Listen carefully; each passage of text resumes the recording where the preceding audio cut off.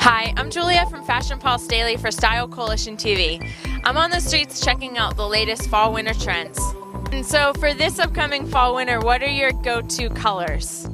Well, black is obviously always a go-to, but not all black. Although I'm wearing that tonight, you always have to have a little pop of color, which is usually like a jewel tone, so like a deep green is great for fall.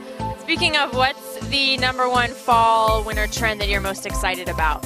I'm most excited about this big leather situation going on. You know, it's faux or real. Obviously, faux is way more affordable, so I love it. It was like leather weather.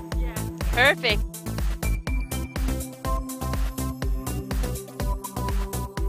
So tell me about how you transition your look, like from season to season. Well, for example, right now I'm wearing open-toe shoes, but I make them fall, winter by wearing them with black tights. I add sweaters to my skirts instead of wearing them with blouses, a leather jacket. All these things create transition so it's not stuck in a summer wardrobe.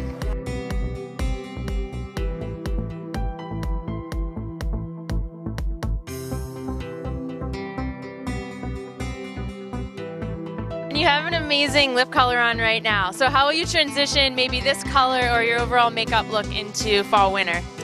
Probably go a little deeper with plums, or if I do a really dark eye, like a lighter lip.